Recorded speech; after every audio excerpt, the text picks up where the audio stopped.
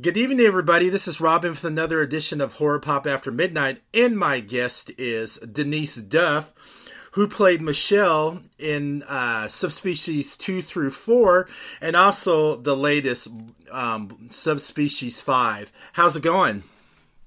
Hey, very good. You got all those numbers of sequels correct. I know. I bet some people are probably mistaken. You go, wait, she was in 1. No, Denice was not in part 1. That's right. Well, okay, we got that right. So, I got a chance to talk to you briefly at Horror Hound, and that's where you guys did the red carpet premiere of Subspecies 5, Blood Rise. So, how much fun did you have at the Horror Hound and Horror Hound Film Festival? Oh my gosh, on a scale of 1 to 10, it's 7. No, I'm just kidding. It was fantastic. It was just so packed, which is really phenomenal. I mean, it seems like every couple of years, word gets out, horror is fun, go to a convention, and all the horrible rain did not scare people off.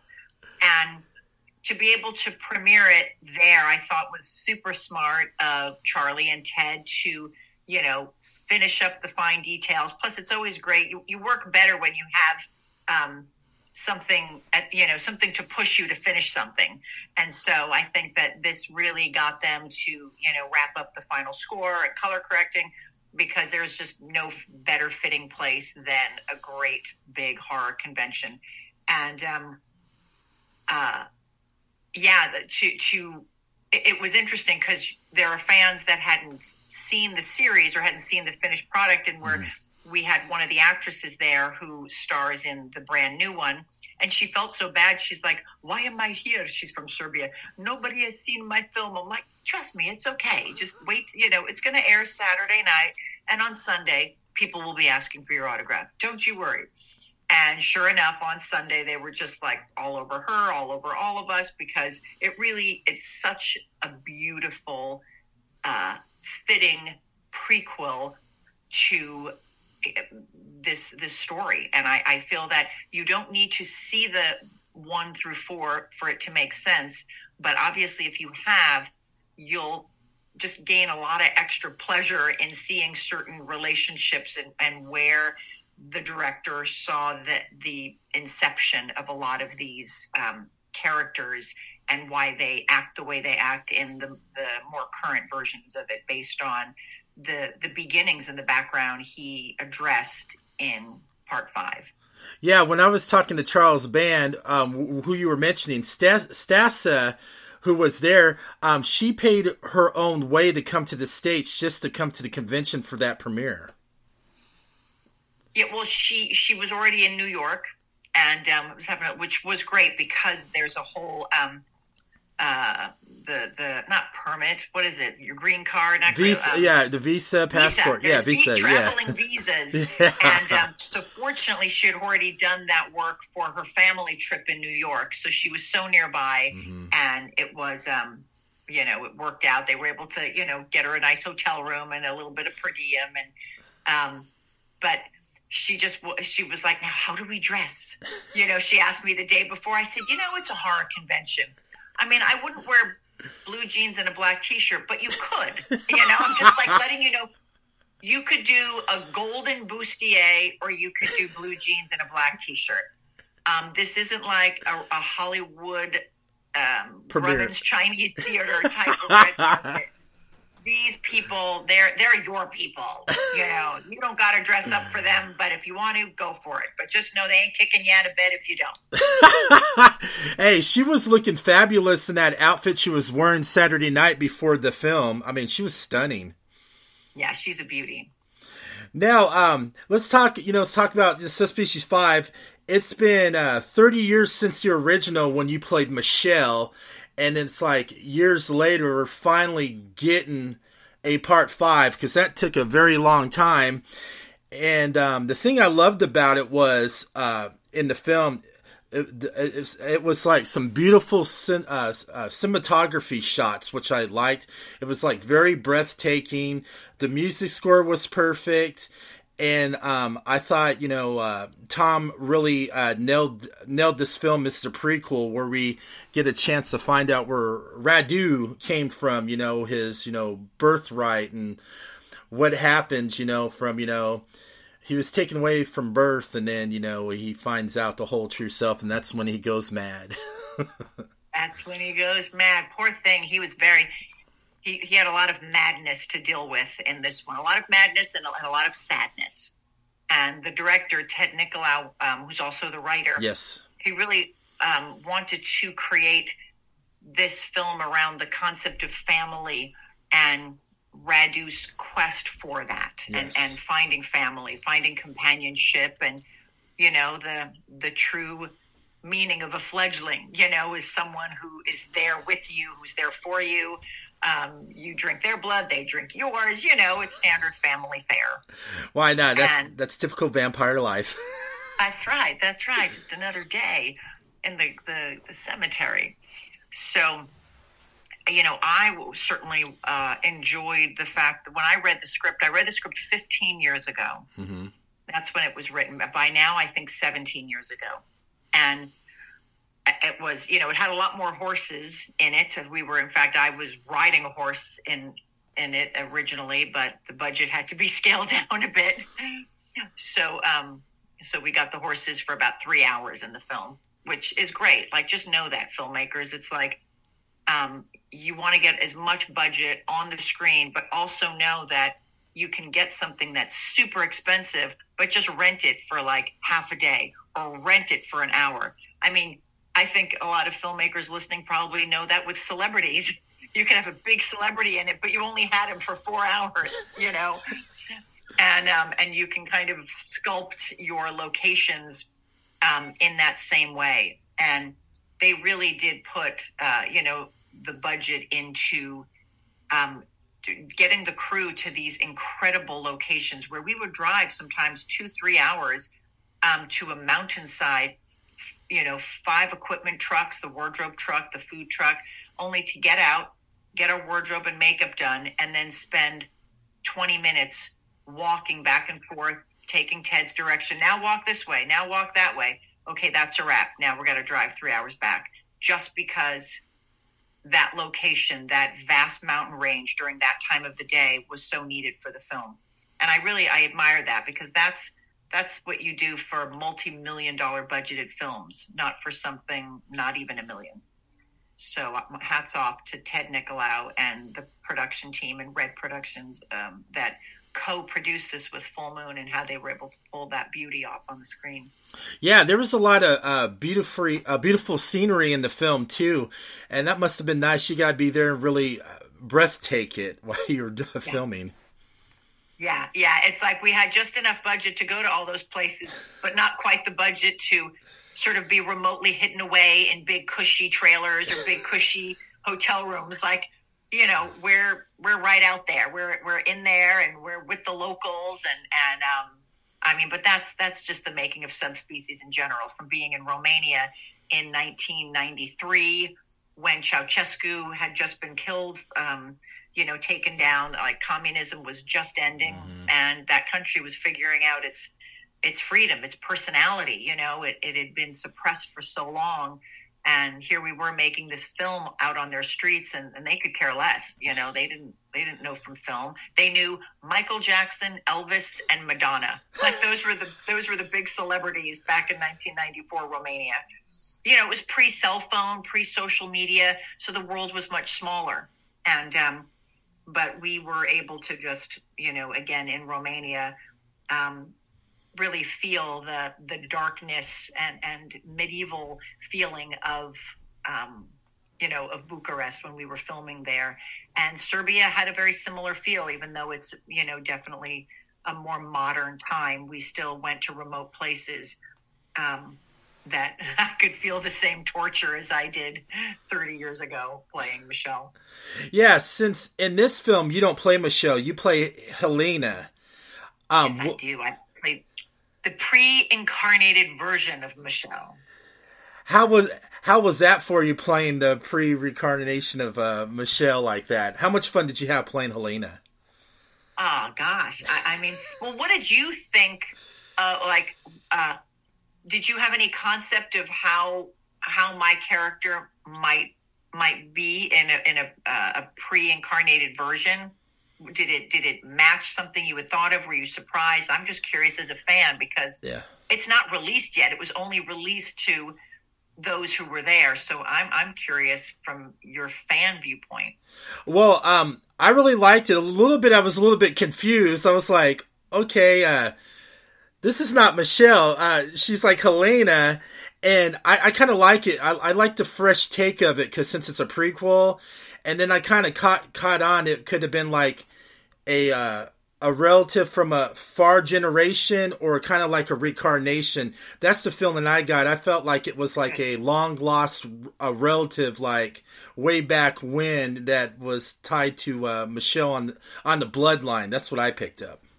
Oh, okay. Well, I love that. I love how people can take it. You know, I mean, and in me and playing it, you know, I love the idea that we're spiritual beings and we inhabit a meat body.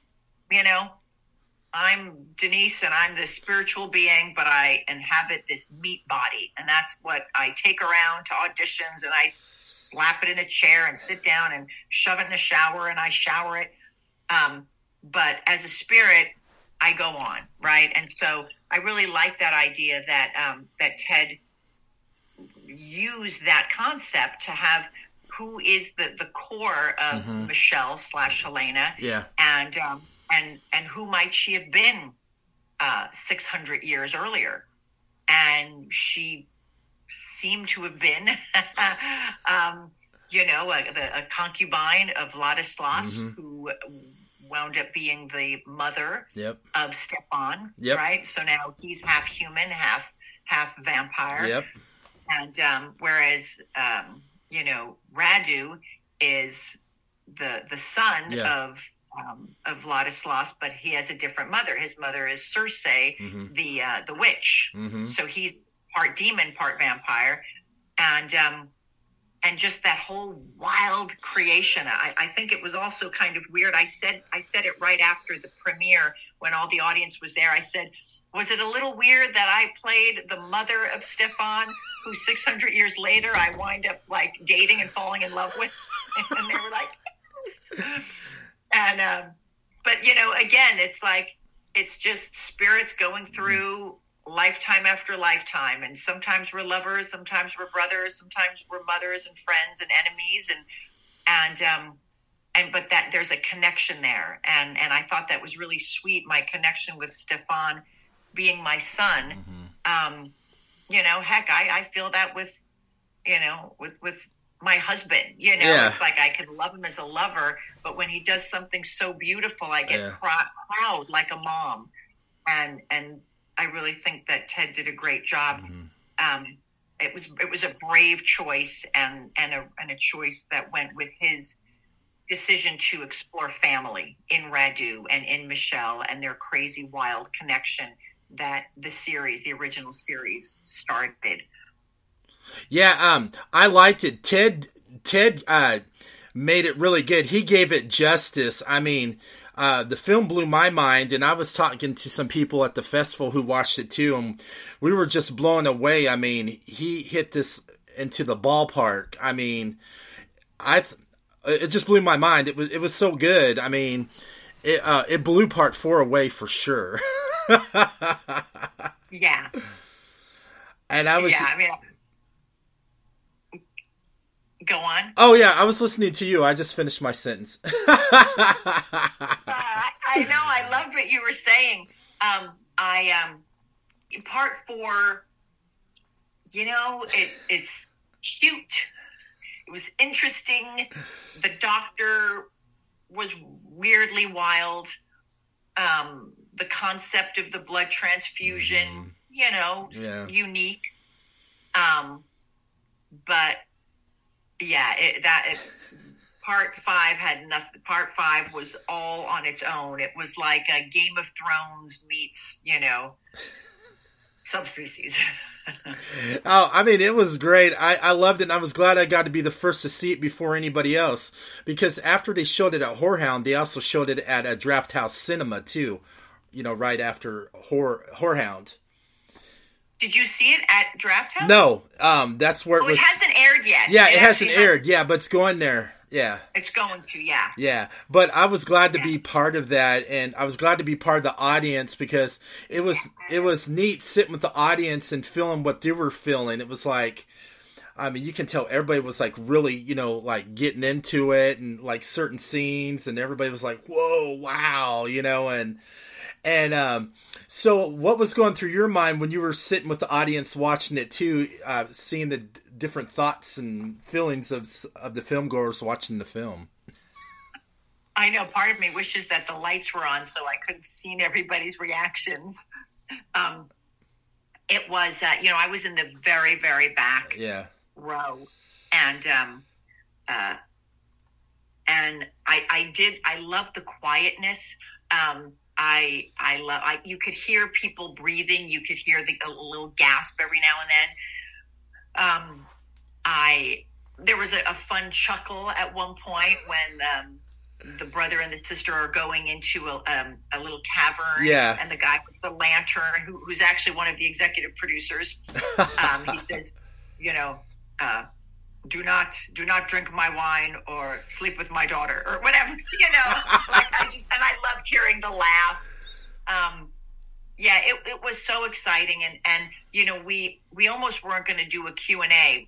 Honest and Kevin couldn't be there. And so there was something that had happened actually just before the screening. So I was the only one there with Ted and Stasia. And so they had asked me, will you stay? And I'm like, well, heck yeah, because I'm Denice and I stay. And so when the lights went on and people were applauding, I was sitting in the back but I just literally stood up and ran to the front of the theater and just kind of started a little impromptu Q&A. And then Ted, who had left, was like, where's Denice? And they walked back in the theater and he's like, oh, Denice is doing the Q&A after all. And I'm so glad we did because, as crazy as that had become and some technical things had happened and I'm bummed that Honest and Kevin couldn't be there. But there'll never be that first showing of that ever. Like, you did get to see something that we have waited for, 30 years, but technically 17 years to have on that screen. And we have gone through, do we do crowdfunding? Do we lower the standards and just kind of build weird sets, Then the pandemic had happened and Honest is getting older and is in Denmark. And there were just many things of like, is this going to happen? Like we never were a theatrical release horror film. And that's something that, back in the 80s and 90s, like that's how you got known. You had a theatrical release. And the fact that we have the kind of fan following that we have without ever having that, like just from a little bit of cable in its early days, but from Blockbuster Video, from those VHS days. And then, as streaming came, it was just the fact that that Charlie Band kept it on his channel and just we have 3 generations of fans that come to my table now, the grandfather, his son, and the son. And, so there'll be a 10-year-old and a 30-year-old and the 60-year-old. And, part of me, it horrifies me. I'm like, God, am I that old? But mostly it warms my fucking heart so much to know that this little thing that I auditioned for on Sunset Boulevard, 30 and a half years ago, that when I was with the William Morris Agency and I had just done, an episode of Northern Exposure and Matlock, and I was doing TV and I did an Ivory Soap commercial. And then I get this audition for this horror film that I thought was going to be filmed like in North Hollywood, only to get it and find out I'm going to Romania. Blew my mind. And to go to my first autograph convention 6 months after it was released at the Hollywood Book and Poster Shop on Hollywood Boulevard. And Brink Stevens was there, and a couple of other girls. There were like 4 other girls, and I thought, God, these are scream queens. I'm not a scream queen. And they're selling their autographs, and I'm like, I'm giving them away, right? I'm like, why are you getting money for these, right? Like, it was the weirdest thing. I didn't know that people buy your autograph, you know? And then finally one of the girls said, that's not a good example. You can't just give them away. It makes us look like a piece of shit. And I'm like, oh yeah, you're right. Okay. So yeah, just how far this whole series, you know, has, that you can't kill a vampire. Moral of the story. Exactly. And you know, Charles Band must have had a blast too about, you know, Subspecies 5, and plus being at Horror Hound, you can tell he was having one hell of a time. Yeah, he was pretty happy. He had a nice line of people, you know, he made himself very available to the fans. It was really sweet. Yeah, that's pretty good. I'm excited to go on. And speaking, you know, I was a teenager in the 90s when Full Moon was like real popular with all the Subspecies films and Puppet Master. And like you said, I would rent them at the mom and pop stores before Blockbuster. You know, that's when they got all the, you know, direct to video VHSs and stuff. And then when Blockbuster came by, it kind of ruined the mom and pop experience. Yeah, I know. So, when you're not like being in films, TV shows, and of course, you know, Subspecies, what does Denice really enjoy? What's your passion? What do you enjoy when you're not behind in front of the camera? Oh, well, I mean, I also have a skincare business. Okay. So that I work on like 10 hours a day, 7 days a week. It's called In Your Face Skincare. Mm-hmm. And yes, In Your Face Skincare. We have all sorts of luscious, organic, natural treats so that you too can have the skin of an eternal, never-aging vampire. Yes. I like that. I bet you probably sold some to Anders. Oh, he loves it. Oh, I don't sell it to him. I give it to him. He couldn't wait. In fact, that was one of the things he WhatsApped me about when he was getting on the plane to come out. He says, my jaw is empty, because I'd given him one in September. And he used it all up. My jaw is empty. I hope to see you in Ohio soon with a full jar. So, yeah, even Ted, I had to go into Ted's hotel room to store my suitcase for something. And right there in his bathroom, he had a jar of my In Your Face cream. So how did it feel, you know, to be back on the screen with Anders? I mean, you guys always had that great, you know, chemistry. Yeah, he's such a volatile, big-hearted treasure of a human. He's one of the finest actors on camera anywhere. You know, there's such a character that he plays, and I feel the true fans, they know him and they love him because he is such a great actor. And but it may be limited to someone who might not be like a horror fan, mm-hmm. because he's playing this sort of character. But you have to be an amazing actor to make those bold choices human in a way, to make a monster likable, regrettable, empathetic.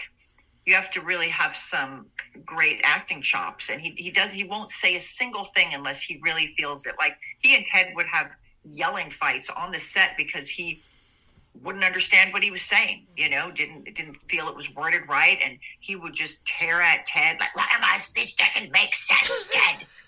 It's fucking ridiculous, you know. I mean, it's amazing. And, you know, they wanted I was helping do some behind the scene footage, and but whenever they would start going like that, I would stop filming, and then about 2 weeks into the shoot, they're like, no, it's okay, you can get that, Ted was saying. I'm like, all right, well, you know, I just didn't know, I didn't want to cross any lines, you know. But it is a big part of, you know, Subspecies 1 through 5 is, you know, Ted and Honest together having it out, you know. And, you know, and crazy things, like there was a scene in the film on my first work day where Honest's fingers were not ready for his character. And the scene that we had to do was us lying on this bed and me striking this deal with him. I'm the queen at this point in the film. And, but honest, his hands weren't ready. So literally we had a lunch break and we thought, what are we going to do? Because we have to shoot that scene, very tight schedule. And so Ted said, we're going to have him laying down on a bed. And we're just as the scene just before he drank from the bloodstone. So he was a little bit loopy. And so Ted decided, instead of just having him like both of us laying on the bed, like, la, la, la, la, have him just hit just his head and me coming toward him. And he's kind of paralyzed by the blood. So we don't need to see his hands. And it wound up making a strong scene. He did one shot from above and then one straight on. So, just those like clever things. But again, Honest had to work with some of these props and the appliances, and sometimes they don't work well. Sometimes something bends or melts or comes off, and he'll just blow up that fucking thing, and he'll just have this tirade, and but it's because he cares. He cares so much about making it look good and be believable, even though it's a monster movie.